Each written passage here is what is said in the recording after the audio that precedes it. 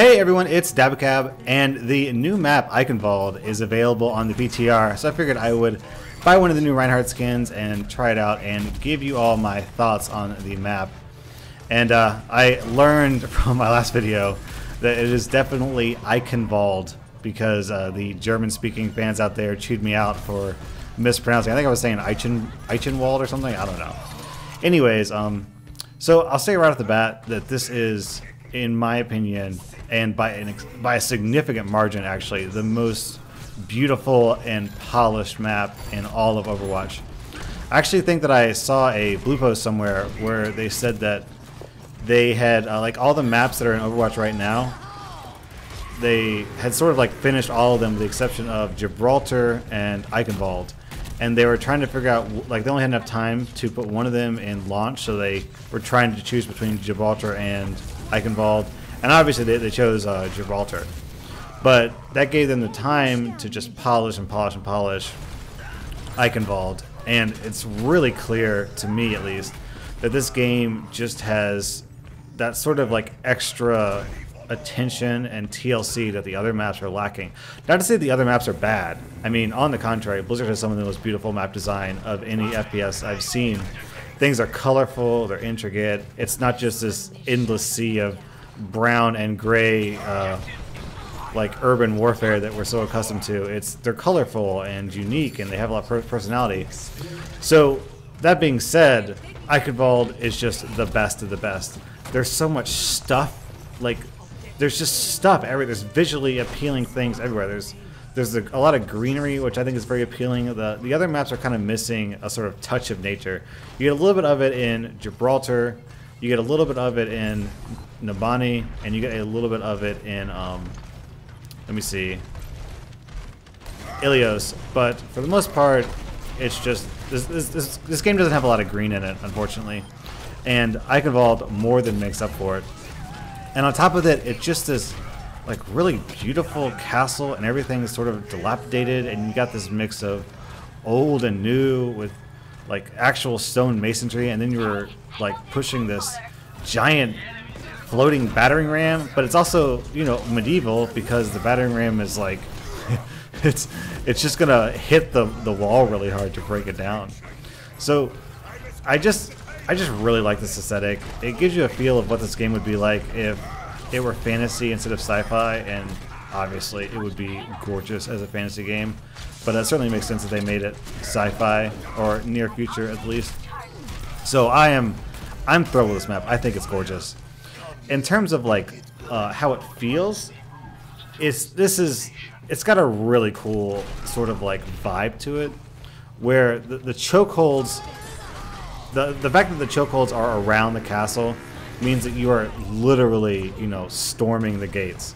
You are climbing the ramparts. It is an uphill battle the whole time. You start at a low vantage point, and you gradually work your way up and up and up until you get to the gates. So it sort of gives you a feel of what it would be like in sort of, you know, old Europe during the era of the Black Plague, when you're conquering territory for treasure and glory, or what have you. So the overall feel is awesome. In terms of like map mechanics, it's interesting. I'm actually having a little bit of difficulty sort of putting my thoughts into words in terms of map mechanics, because I just don't understand the map yet. This is by far, hands down, the most complicated and confusing and twisty-turny map in all of Overwatch. So not to say it's overwhelming necessarily, it's just there's a lot going on. It's very vertical. Like there's ramparts and like little basement areas and twisting pathways that a lot of other maps just don't have. And here I got down to 25 health, and I just sort of like panicked a little bit and accidentally hit my button to turn off the UI. So I guess you could just appreciate the beauty for a moment while I try and figure out what to do. Anyways, just the map's very, very complicated. Like the reason why I'm not getting health packs is because I don't know where any 200 health packs are right now. I sort of learned there's one in the castle to my right, but I did not know that at this particular game. And I feel like this game really succeeds, or this will be an excellent map for flankers, especially Genji and Tracer, just because there are so many little back alley passageways that you can really easily sneak up on your enemy without any of them spotting you. As a matter of fact, the very first game I played of Eichenwalde before this one, it was we were playing against an enemy Reinhardt, and the Reinhardt spent the whole game flanking us. And I think part of the reason why he did that is because he could.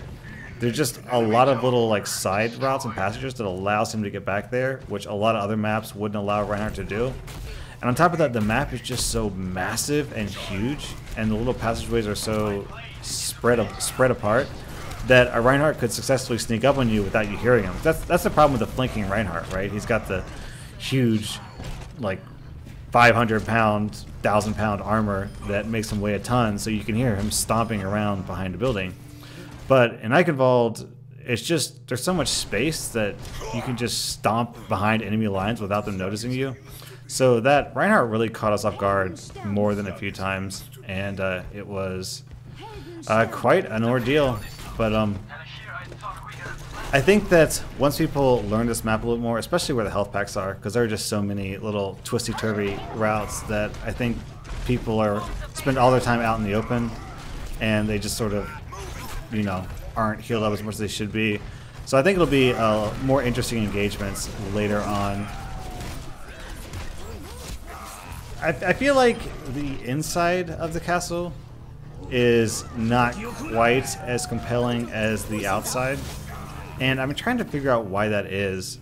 And I think a lot of it has to do with the fact that the outside of the castle has this like beautiful vista where you can just look up and you can see the castle that you're storming in the distance, and it's got all this greenery, which is sort of a rarity in this game.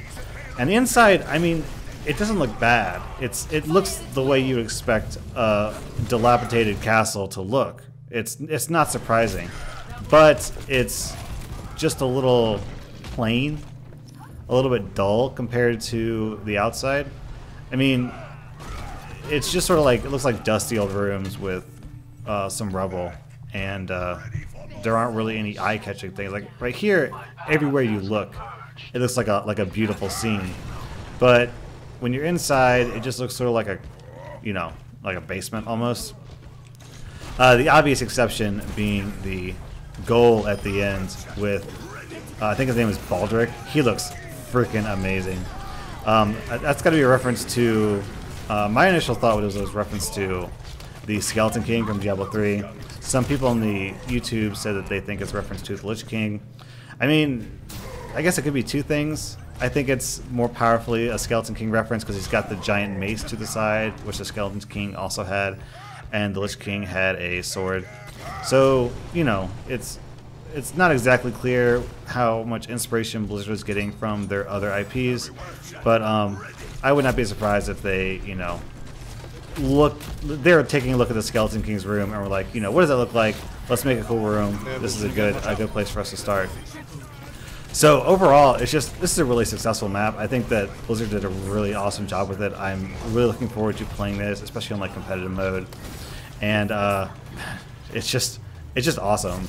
2 thumbs up, Blizzard, 10 out of 10. You nailed this map. I'm really hoping that the future maps are up to this same level of same caliber, same level of polish, same attention to detail. Because if this is what we have to look forward to, then every new major content release is going to be super exciting for everyone, because you guys really nailed it on this one. Anyways, thanks for watching this commentary video. Dabacabb out.